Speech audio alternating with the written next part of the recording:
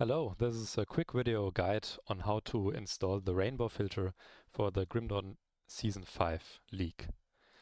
So you want to go to the Discord, and in the Discord there's a section called Installation and FAQ, and there's a download link here for the rainbow filter.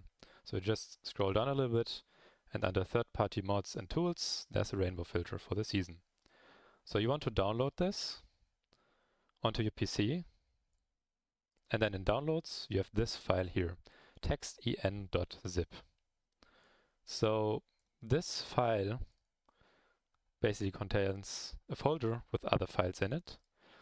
And you want to extract that into this folder here.